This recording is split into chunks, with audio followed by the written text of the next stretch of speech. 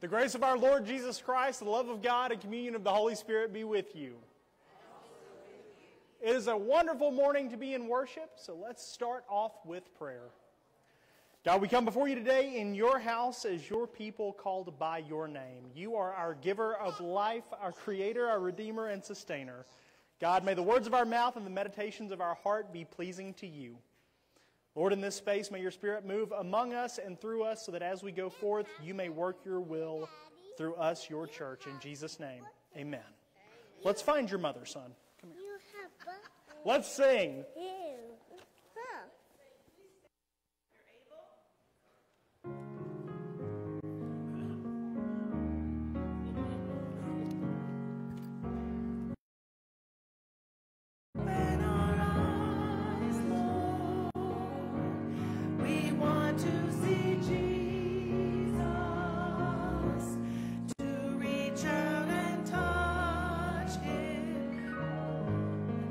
Say that we love.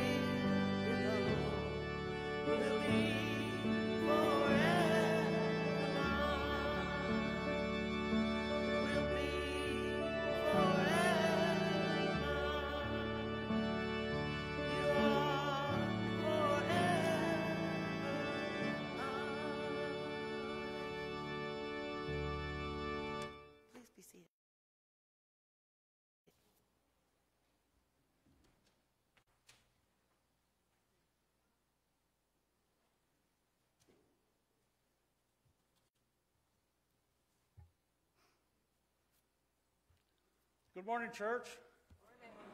Good to see you all here, and all you folks on the internet watching us, welcome too. I'm here to read the scriptures for you tonight. This morning, we're going to be reading Matthew's chapter 6, verses 1 through 15. Please pay attention to the Word of God. Be careful not to do your acts of righteousness before men, not to be seen by them. If you do, you will have no reward from your Father in heaven.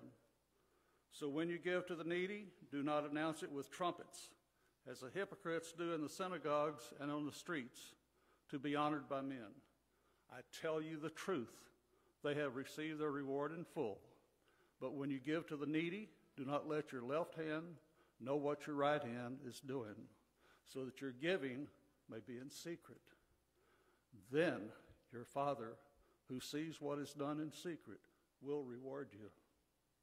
And when you pray, do not be like the hypocrites, for they love to pray standing in the synagogues and on the street corners to be seen by men. I tell you the truth, they have received their reward in full. But when you pray, go into your room, close the door, and pray to your Father who is unseen. Then your Father, who sees what is done in secret, will reward you. And when you pray, do not keep on babbling like pagans, for they think they will be heard because of their many words. Do not be like them, for your Father knows what you need before you ask him. This then is how you should pray. Our Father in heaven, hallowed be your name. Your kingdom come, your will be done, on earth as it is in heaven. Give us today our daily bread. Forgive us our debts, as we also have forgiven our debtors. And lead us not into temptation, but deliver us from the evil one.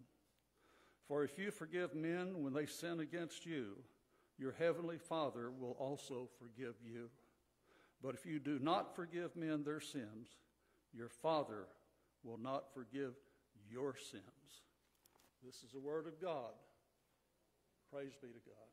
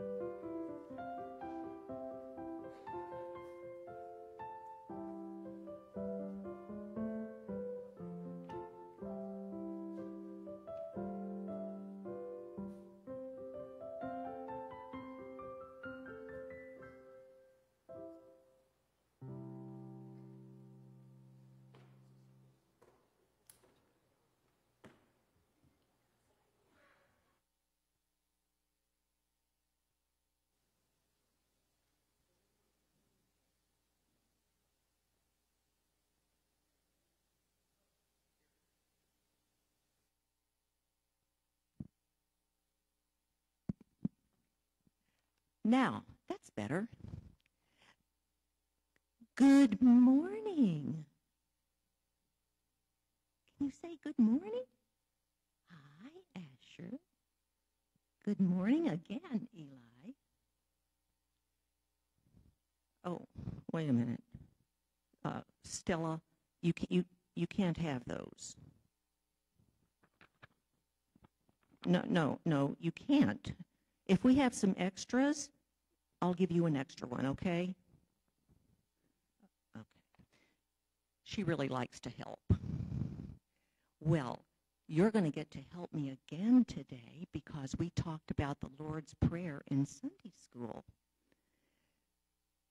So, Eli, can you tell me when it says, "Our Father in heaven, hallowed be your name," what does that mean? Do you remember? We're supposed to praise God, and hallowing means to honor him, to praise him. Okay? Your will be done on earth as it is in heaven. What do we do to help God on earth? Can you think of something? You've told me a couple of things in Sunday school. What can we do to honor God?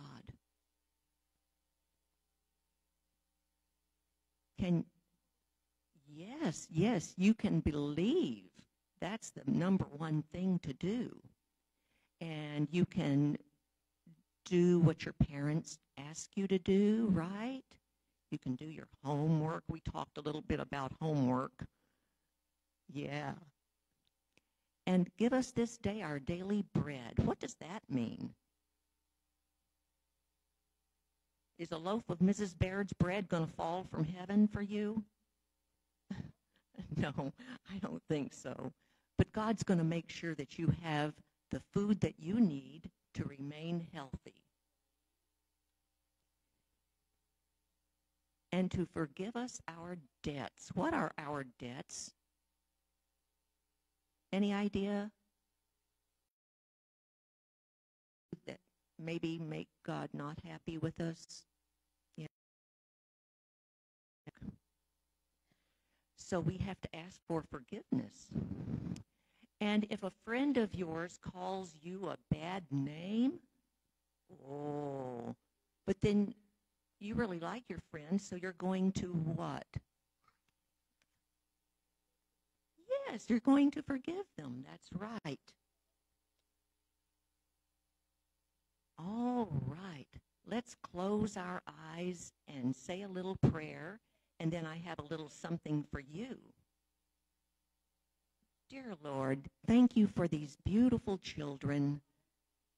Please keep them safe from temptation and guide them along the path that you would have them to go.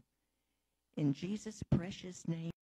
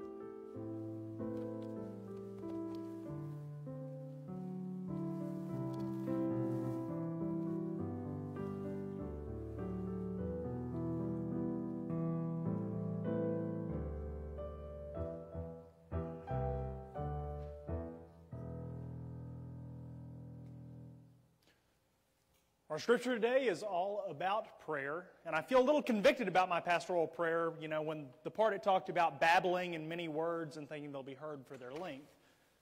So I'll try to keep it short, but we have a lot to pray about, don't we? We come just as we are with the joys and the thanksgiving, but also with the anxiety, the cares, and the stress. So come as you are. We will pray to God silently as a whole, then I will pray on our behalf. With that said, let's go to God in prayer.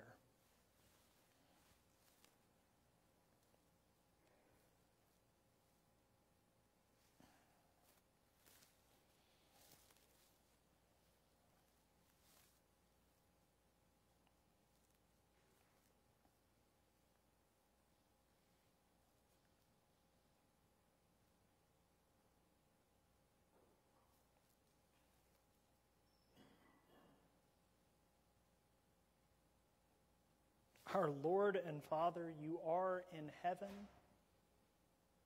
and with us, and indeed holy is your name. Lord, we gather just as we are, bringing the things of this life to your house with your children, lifting up our hearts, our worship, our praise, our cares, our thanksgiving to you. For all that we are, all that we have is yours, as we are yours. O Lord, we strive to be your kingdom people, and our Lord today teaches us that in all things we ask and seek to seek your kingdom first and for your will to be done. God, we confess that we don't always live up to that mandate to be kingdom people, pursuing your will above all else. Oh God, for the ways in which our own agendas and our own fears and our own stuff leads us astray. Oh God, forgive us. Restore us to the path that you have for us. Make us followers of our Lord. Make us effective for you, we pray. God, of all the things that we thank you for, every breath, every blessing, our daily bread itself, Lord, we thank you for your grace, for your mercy, for you being a God of second and third and infinite chances, most of all.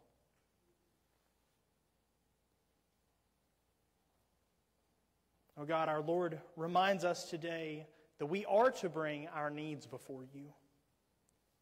That is at the very core of what we lack.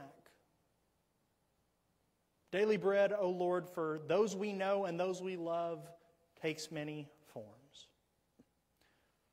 God, we know many right now who daily bread, what they need, is surrounding a situation of physical health and the lack thereof. God, for those whom daily bread is healing, we ask for it. And in the midst of uncertain diagnoses, in the midst of recovering from surgery, in the midst of lengthy hospital stays, oh God, may your peace in their hearts, may your Spirit coursing through them be the daily bread that sustains them while they wait, and that ultimately makes them okay. God, we lift up those for whom daily bread is a need for reconciliation, a need for a lifted spirit and a lifted situation, a need for peace of heart and mind and spirit, for peace in a family. God, may the daily bread of your healing work its way in any way that you will it in these situations. For God, in the midst of messed up lives and a messed up world, God, we confess that we so often cannot see a way forward or a way out or a way for reconciliation, and God, that is what you do. Making a way out of no way, bringing hope when things are hopeless. So God, we ask that you would.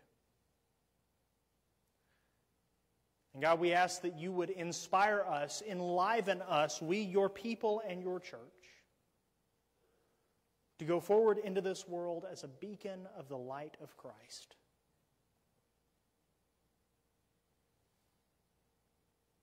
The one who taught us to pray. the one who showed us how to live, the one who died and rose again, and in whose name we pray. Amen. So hopefully some of that last scripture reading sounded a little familiar to you. You know, it's funny, whenever you actually go to read it, even if I'm reading it in the NIV or the ESV or the NRSV, I still put, who art in heaven. The KJV is strong. Yeah, last week was probably the hardest part of the Sermon on the Mount to deal with. That turn the other cheek. Don't resist the evil person. Go the extra mile when compelled. And there's that last part, right? Be perfect as God is perfect. Well, I feel like Jesus has done us a solid favor this week because now we're dealing with the most comforting passage that there is. Something that is core to our identity, to who we are, our very soul, the Lord's Prayer. The Lord's Prayer is special, even though, if we're honest, we kind of say it from rote memory. We probably give it a little less thought than we should, and treat it like it's a prayer in and of itself rather than a template for praying. But that doesn't make it any.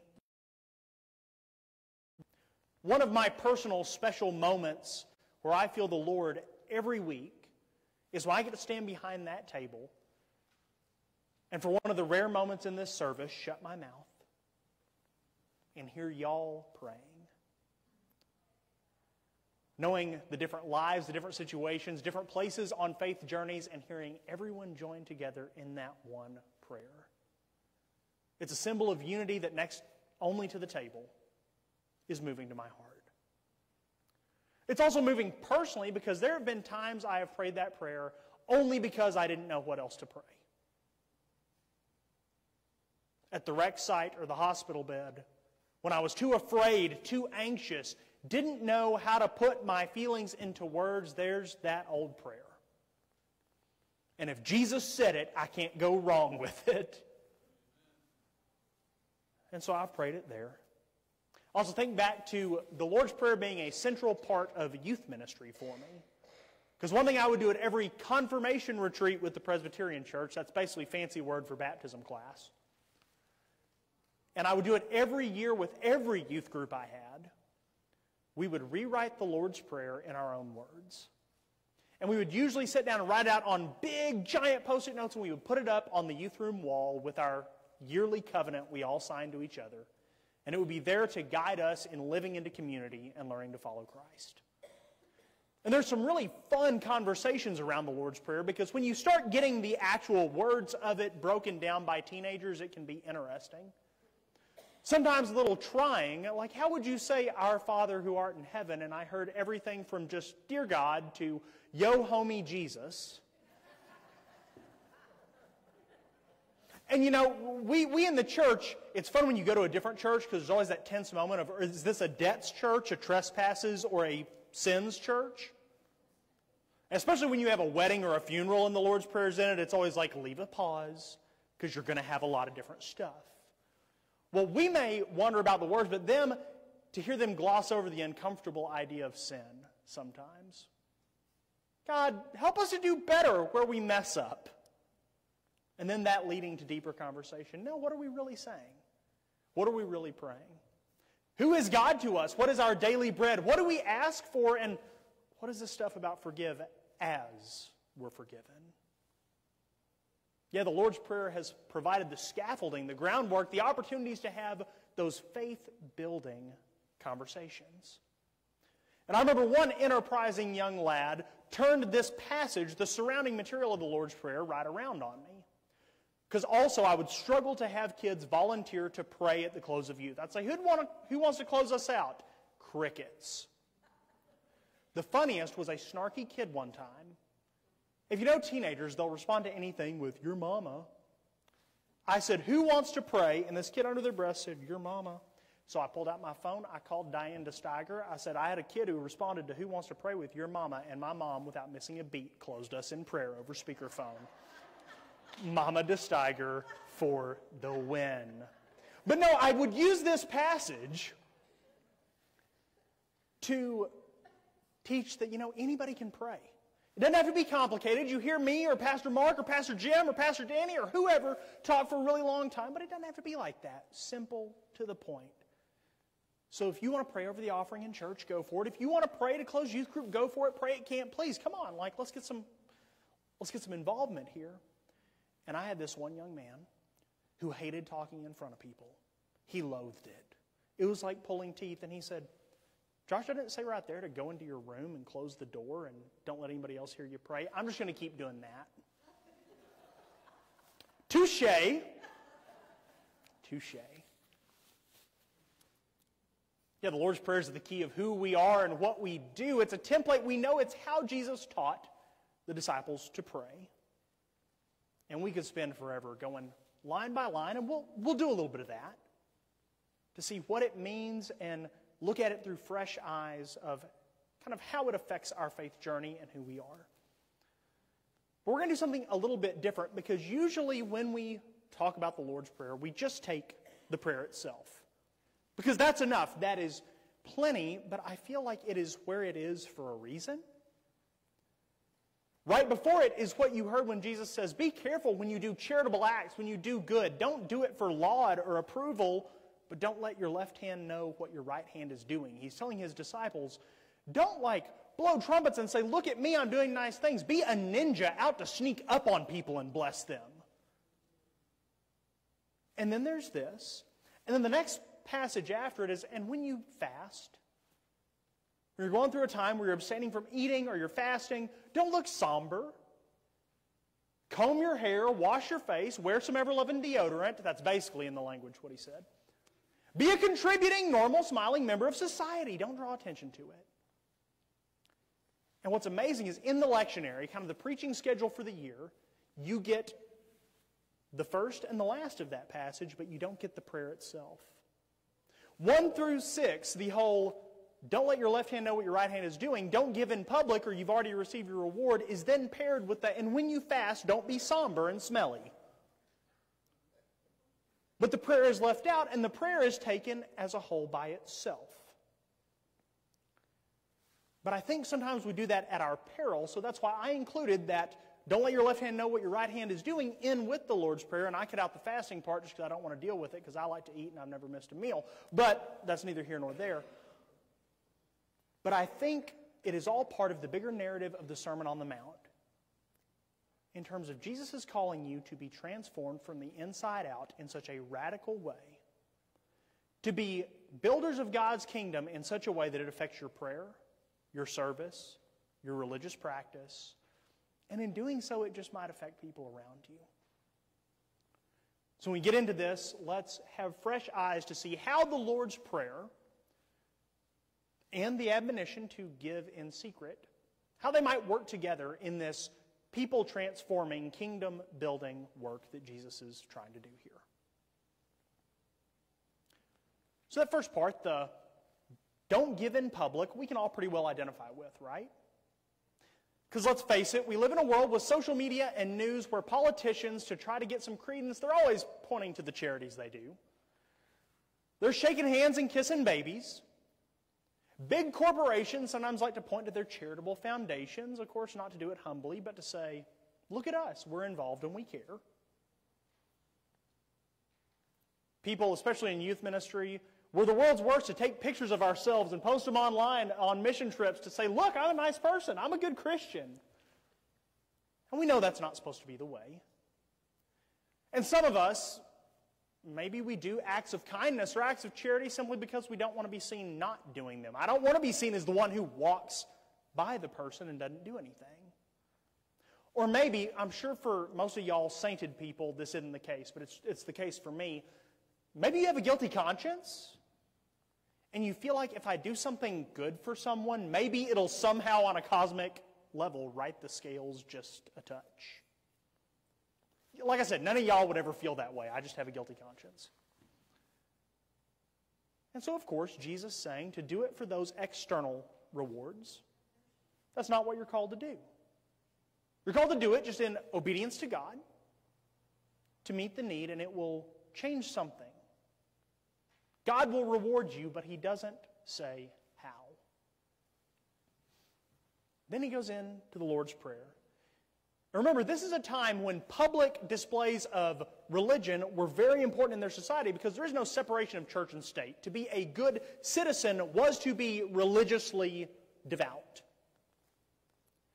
And so he tells them, don't pray in public big and loud and gaudy. Don't give your alms in public big and loud and gaudy. Do it in private. It would have been a little bit flying in the face of establishing a good reputation. Even though in today's culture you would be looked at a little bit strange if you prayed really loudly in the marketplace. So he tells them, no, go pray in quiet.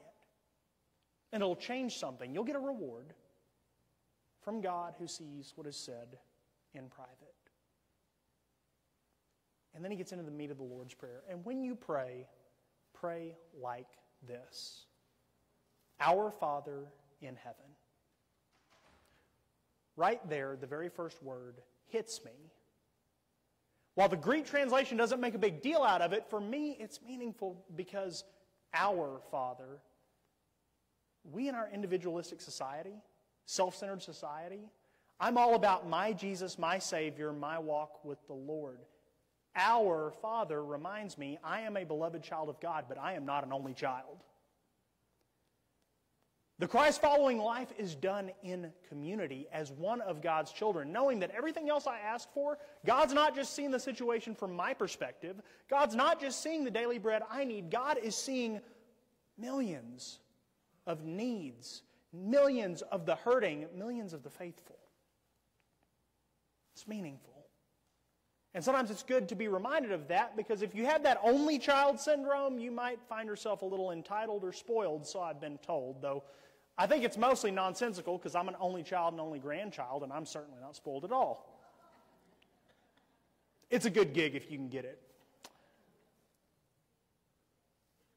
Our Father in heaven.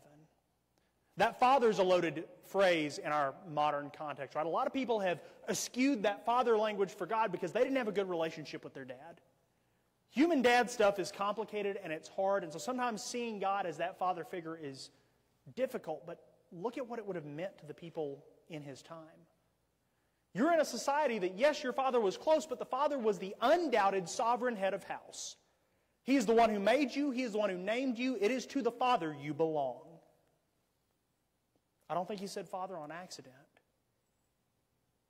Our Father. We are God's beloved children. We are in community with each other, and our God is both intimate, near as our next breath, near as a loving parent holding us, but is also so sovereign that we are belonging totally to Him. He is the one who gives us our name, our place, and our belonging. Then the hallowed be thy name, or hallowed is your name in the NRSV. He goes back to the third commandment. Remember God's name and keep it holy. Right after the introduction, God, who is our Father, who is sovereign yet intimate, help us to keep your command. To remember that even your name is sacred and holy. Recognizes who God is in relation to us and then lays it out of, let me keep your law. Your kingdom come, your will be done. That's crux of Sermon on the Mount. Jesus is pointing to, he is building a kingdom, he is building a family that is not of this world.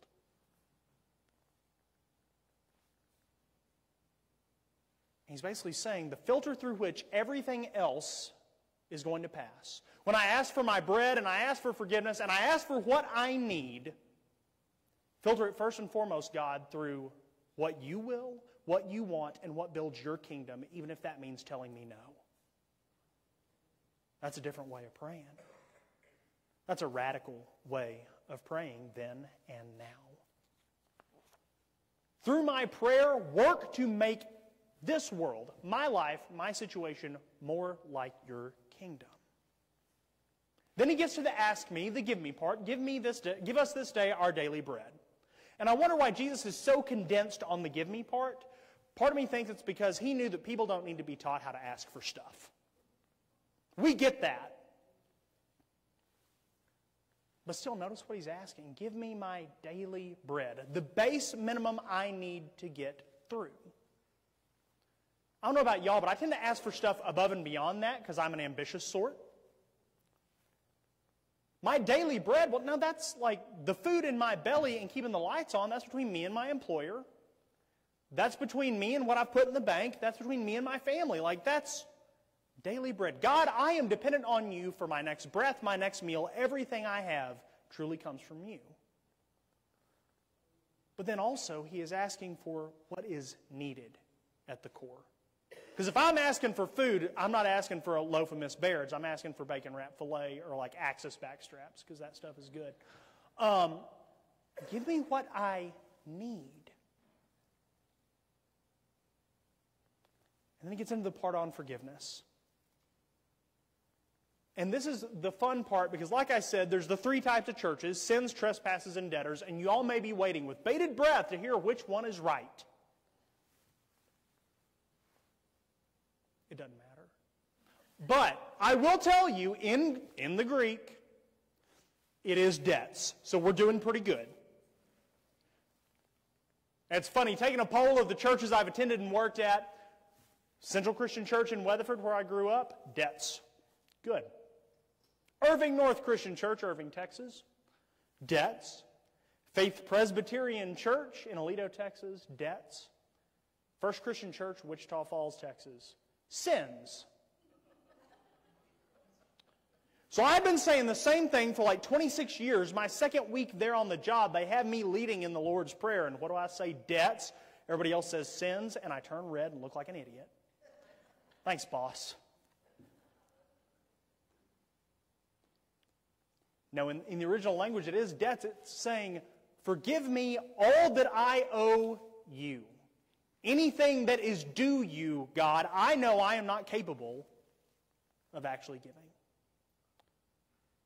And then the hard part, as I forgive those who might owe me something. I want to be, forgive me my debts, and I will go and try to forgive others. But Jesus doesn't let us get by with that. Forgive me what I owe you, O God, to the same way in which I forgive the people who owe me stuff. Once again, that's pointing to a radical transformation and radical building of God's kingdom. And then he says, lead me not into temptation. Lead us not into the time of trial, but deliver us from evil, or the evil one, depending on the translation. Well, it's literally asking God, God, I can't be righteous without you. Dear God, I don't have it. Whatever is required to stand firm in the face of temptation, that thing Jesus did for 40 days in the wilderness, I ain't him. I can't do it.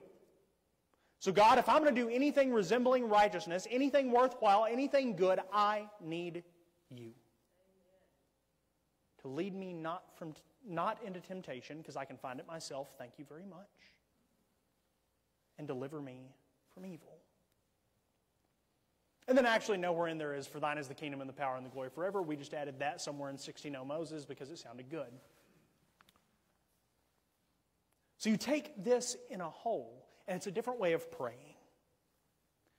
And then Jesus adds that last line, which is kind of this text equivalent to, oh, and go be perfect as God is perfect.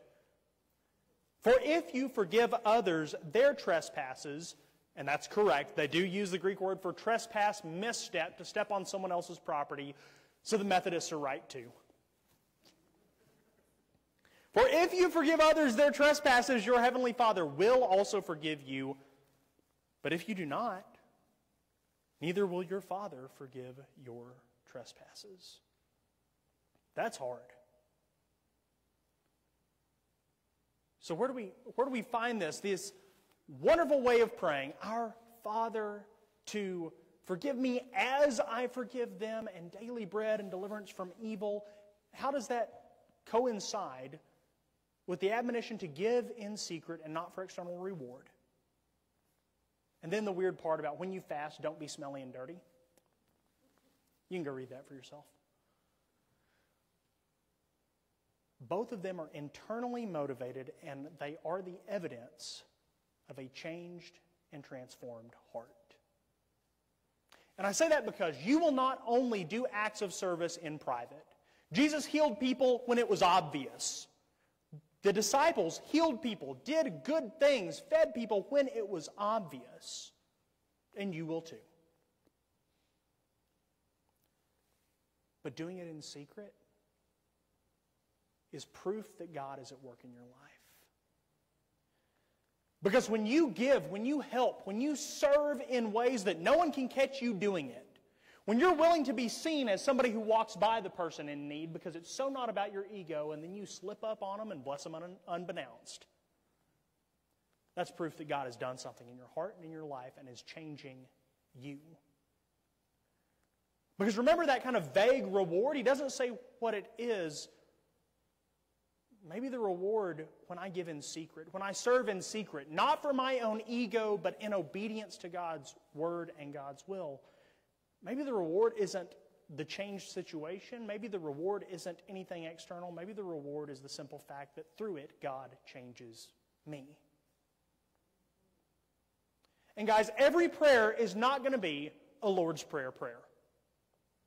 Because the prayer I'm good at is, "Dear God, please help.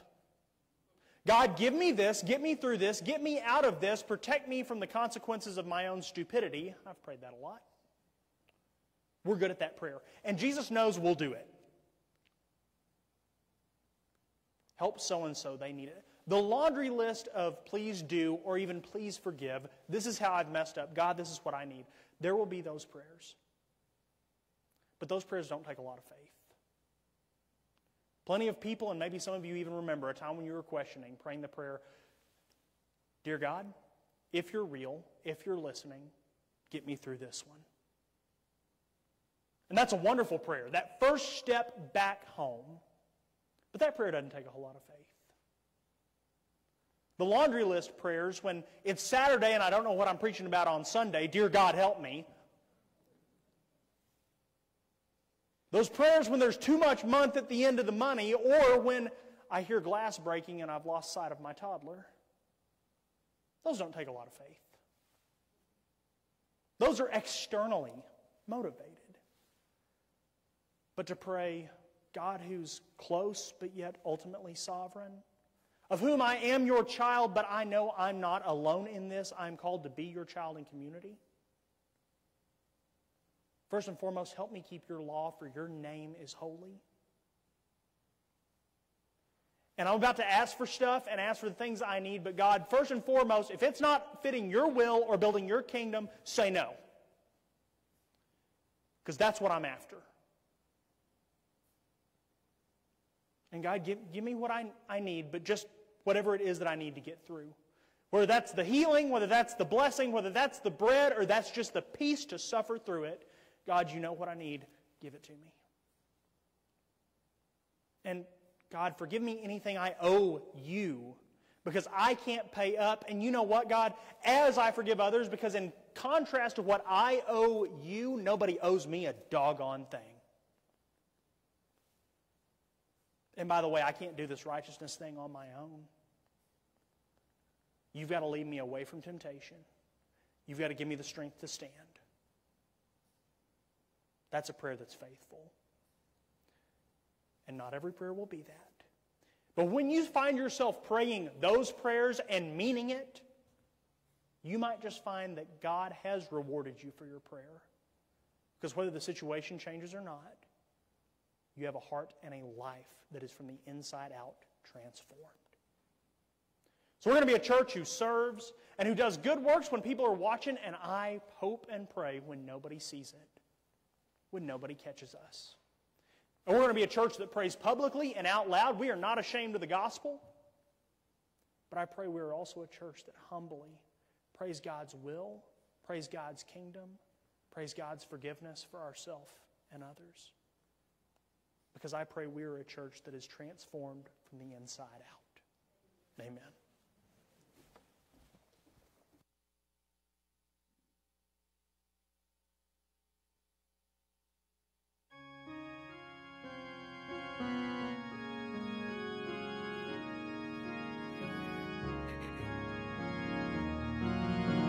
Let's join together and sing.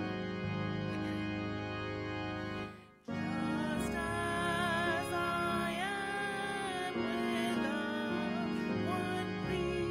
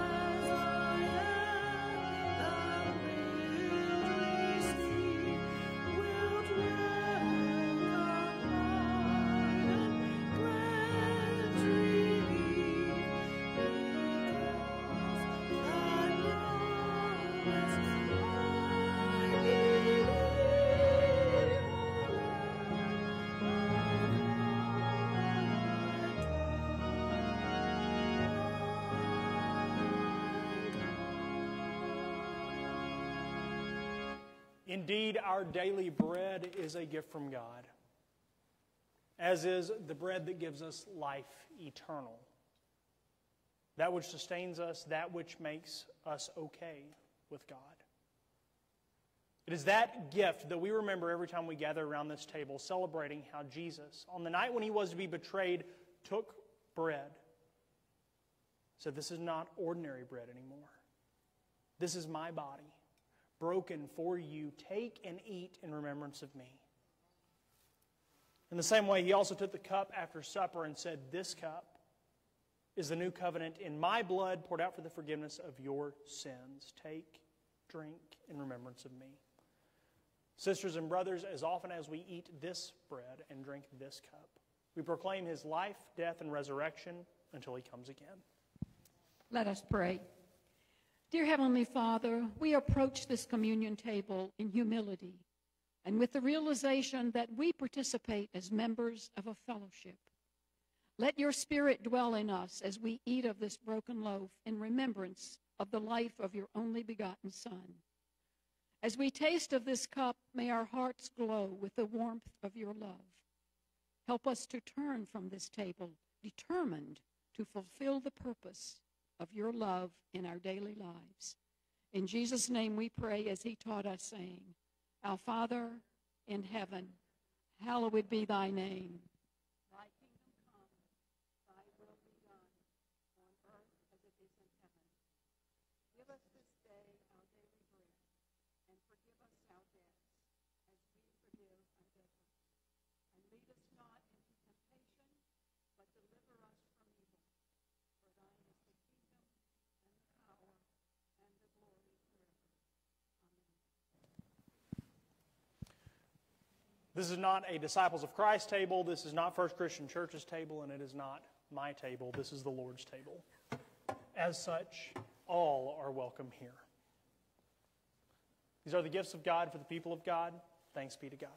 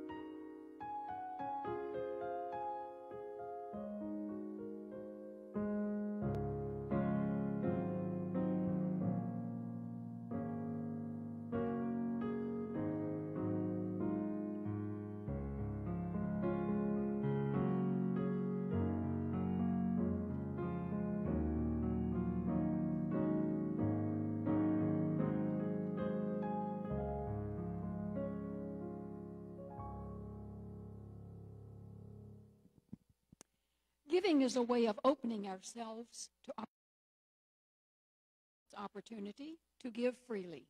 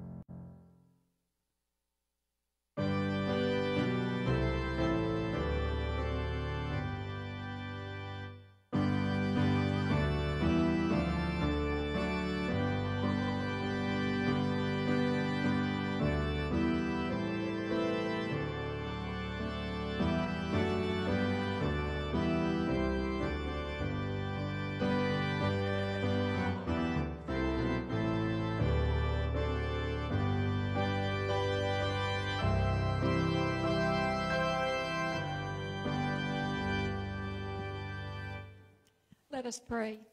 Dear Heavenly Father, accept our tithes and offerings as a gift of worship to you. Multiply what we give for the effective growth of your kingdom. In Jesus' name we pray. Amen. Amen. We come to this table and we are sent forth from this table into the world to point the way back home. We do that out there offering our invitations in conversations and in relationships, but we model that right here. If the Spirit is moving in anyone's life, calling them to make either a confession of faith or to join with this worshiping body, First Christian Church Kerrville, the table's always open, but especially during the hymn of invitation.